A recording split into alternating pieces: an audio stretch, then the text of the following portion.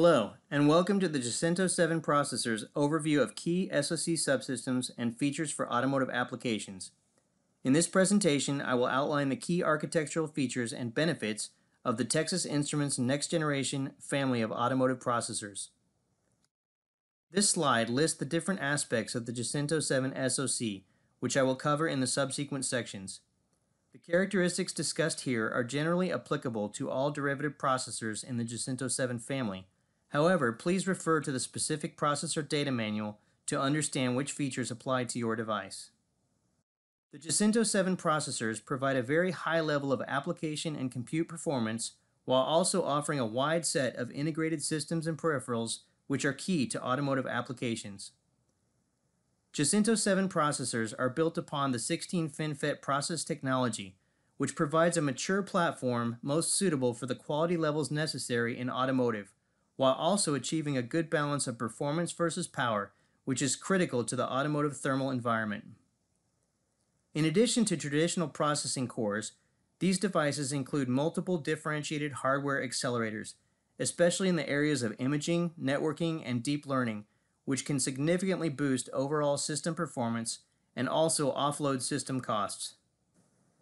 The architecture was designed from the bottom up to achieve high-performance coherent data and resource sharing, while at the same time addressing key security and safety requirements. These goals are often in opposition to one another, so such features must be integral to the architecture. One such key feature is the inclusion of an integrated safety microcontroller unit, or safety MCU, which effectively acts as a chip within a chip. This enables the possibility to eliminate the need for an external MCU while still meeting safety goals and managing system power constraints. This reduces system costs and enables more flexibility for data sharing within the system. The Jacinto 7 platform provides scalability for both system hardware and software by utilizing a common architecture and peripheral set across processor derivatives. This allows for easy porting and reuse of software across the family to fully span the needs across a range of application spaces while maximizing software investment. The Jacinto 7 processors provide a mix of heterogeneous processing cores. The fundamental benefit of the heterogeneous processing approach is to use the appropriate core for the appropriate task or workload. This results in overall higher system performance for a given power and thermal budget, and also allows flexibility to use appropriate and/or available software depending on the task. The processing cores available on Jacinto 7 include the microprocessing unit, which is a dual ARM Cortex A72 cluster that operates at frequencies up to 2 GHz and also is cache coherent with a shared L3 system cache.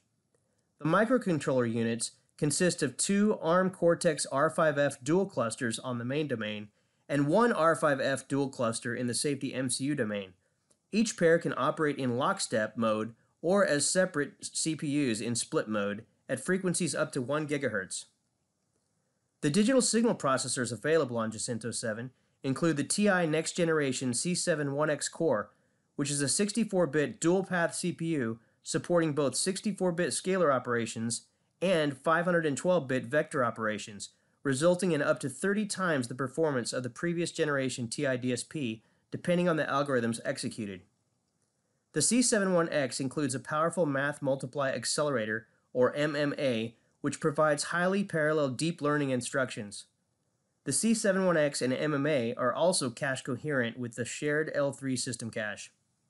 Up to 2 TI C66X DSP cores are also available, running up to 1.3 GHz and enabling reuse of optimized DSP code from previous TI SoC platforms.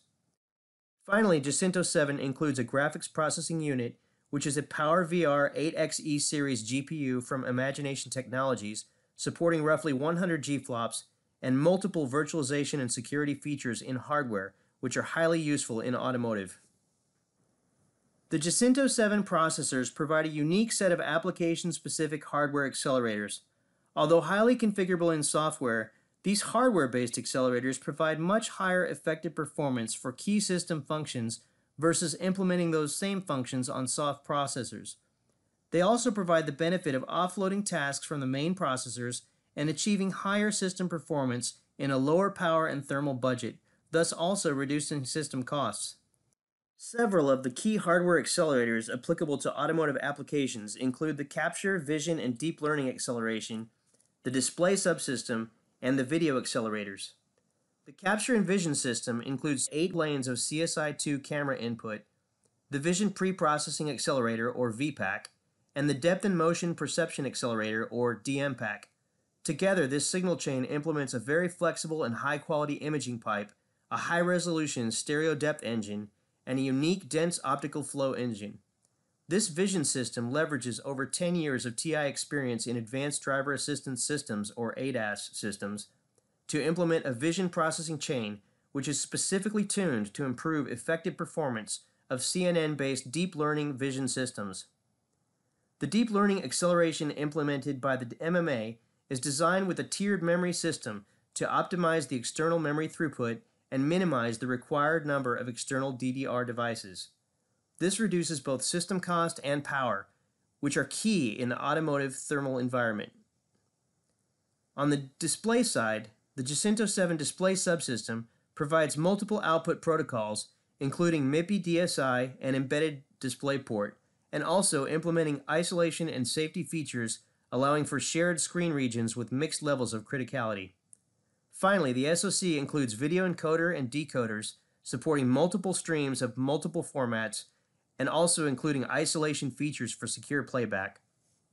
The Jacinto 7 processors implement a hierarchical approach to device configuration and management.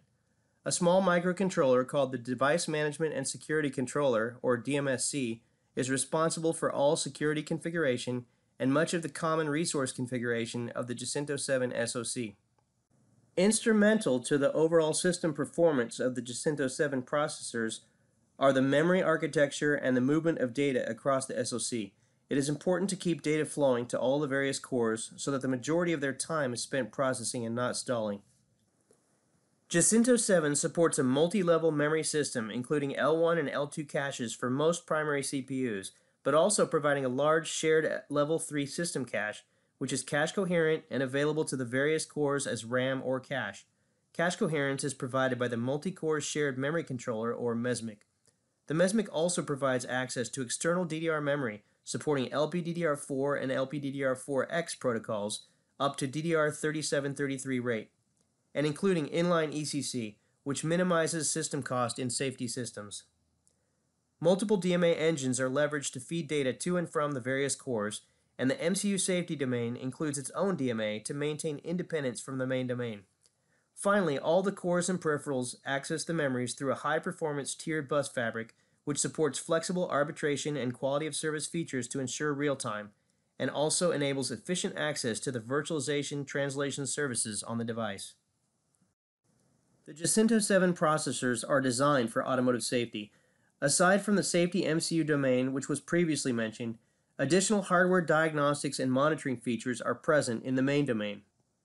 In fact, the SoC architecture was designed from the bottom up with safety in mind. So these safety-related features permeate the entire architecture. Jacinto 7 includes multiple features across the device which can facilitate system design for safety in automotive. The safety MCU provides an isolated system which can run ASIL D-level tasks independent of the state of the main domain. Voltage clock and reset isolation and the inclusion of a full set of peripherals and local DMA enable this. Data sharing between domains is protected with timeout gaskets such that corruption of the main domain cannot cause a hang in the safety MCU domain. The MCU R5 within the safety domain can also execute from external flash with inline ECC and on-the-fly authentication in hardware, which allows massive extension of the MCU code space while maintaining both safety and security. Many diagnostic and bottom-up safety features are included in both main and safety MCU domains. These include voltage, temperature, and clock monitoring, dedicated DMAs for CRC calculation, and built-in hardware self-test for many of the IPs, including at boot time for safety MCU. ECC is implemented on all critical memories, and all CPU cores include windowed watchdogs. This list is only a subset of the full safety features available on the Jacinto 7 SoC. Many of the peripherals and accelerators also include relevant isolation and safety features. The Jacinto 7 processors implement multiple hardware features to facilitate virtualization, which is one popular method to achieve isolation between software tasks. Virtualization hardware involves a combination of central address management and also specific isolation features embedded in IPs such as PCIe, GPU, and the display subsystem. Although some of these features are centralized, almost all core and IP on the device can take advantage of using virtualized data space directly or via the DMA. The primary cores on Jacinto 7 implement memory management units or MMUs with two stages which facilitate virtualization with multiple OS instances. The SoC also supports I/O MMUs, which allow higher performance virtualization of I/O peripherals with minimal hypervisor interaction. The SoC supports not only the standard ARM v3 system MMU, which allows standard software use, but also allows for concurrent use of a TI I/O MMU, which allows more deterministic address translation to virtualize real-time peripherals such as display and capture. In addition to these features, several of the major peripherals and cores have native virtualization features in hardware. This includes standard SR-IOV support on PCIe, DSS resource isolation, and an embedded resource manager within the GPU to support multiple virtualized drivers with mixed criticality while avoiding blocking of critical rendering tasks. The Jacinto 7 processors integrate many key features centered around security. From the DMSC acting as an isolated security master, to hardware crypto engines in both the main and safety MCU domains, to multiple embedded security features on various IPs across the device, finally to full endpoint firewall protection across the device for memories and peripherals. Security is truly an integral part of the overall SoC architecture. As automotive systems become more and more connected and safety requirements are going up, security is more vital than ever in the automotive application space. This slide provides a short summary list of some of the various security-related features available on the Jacinto 7 device. Power management is critical in automotive applications to stay within the thermal envelope of the system. Jacinto 7 implements multiple features and strategies to control power both statically and dynamically. The DMSC provides central control for the various power modes of the device. However, from clock gating to power domains and thermal monitors, the relevant features to control power really permeate the entire device architecture. This slide provides a short summary list of some of the various power management related features available on the Jacinto 7 device. The Jacinto 7 processors implement a rich set of networking subsystems and peripherals, which are valuable for automotive gateway systems and for high-performance chip-to-chip data and message sharing. These subsystems include Ethernet switches, PCIe controllers, CAN-FD controllers, USB and Media LB controllers. The main domain Ethernet switch provides up to 8 1 gigabit ports supporting multiple protocols. There is also a separate switch on the safety MCU providing a single 1 gigabit port. The main switch includes hardware support for classification and traffic shaping at full line rate, as well as reset isolation, allowing packet forwarding to function even while the main domain undergoes a warm reset. These features can effectively replace an external switch, thereby reducing system costs. Jacinto 7 supports up to 4 PCIe links with configurable width and each with independent root complex or endpoint mode support. SR-IOV virtualization support and port-to-port direct data transfer allow the PCIe controllers on the SoC to act as a switch, optimizing system costs by eliminating the need for an expensive external PCIe switch. Up to 16 or more CAN-FD interfaces are provided depending on the device derivative. 2 of these are located on the safety MCU domain. The 2 USB controllers support up to USB 3.0 rate with host or function mode, and also support an embedded switch to provide Type-C connector reversal without incurring external switch costs. Finally, a Media LB interface is included to connect to an external MOS controller supporting up to most 150 rates. The Jacinto 7 processors provide a wide range of options for storage, from NOR flash over octal or hyperbus interfaces to large managed NAND options including eMMC and UFS or solid-state options over PCIe. The main domain includes one 8-bit eMMC controller and up to 2 4-bit SD interfaces for removable storage. It also includes a UFS 2.1 universal flash storage interface with optional embedded encryption. The PCIe interfaces can also be used in root complex mode for access to solid-state storage devices. A general-purpose memory controller is also provided for raw NAND or generic parallel interface support with limited addressing. The safety MCU domain includes multiple flash controller interfaces. The controllers allow support for a wide range of flashes from different vendors, including Micron Accela 8-bit flashes and Cypress HyperFlash 8-bit flashes, both operating up to 333 megabytes per second for linear reads. As mentioned previously, these flashes can be accessed with optional inline ECC and authentication, allowing for in-place execution from the safety MCU R5 while maintaining both safety and security. The Jacinto 7 processors provide a wide array of serial ports for communication with various external peripheral devices. These include multiple UARTs, SPIs, I2C, and MIPI-compliant I3C ports on both the main and safety MCU domains, as well as multi-channel audio serial ports on the main domain. Most of these interfaces are also multiplexed with general-purpose I/O within each domain. In this overview, we've outlined the various processing cores, hardware accelerators, and peripherals available on the Jacinto 7 devices, as well as the architectural features which are critical to automotive systems, including memories, safety, security, power management, networking, and general peripheral support.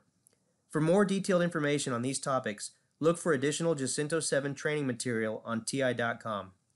For details regarding support of these features on specific device part numbers, please consult the appropriate device data manual and the corresponding technical reference manual on TI.com. Thank you for watching. Thank you for watching this training. For more information, refer to the links shown. For questions about this training, go to the processor forums at ede.ti.com.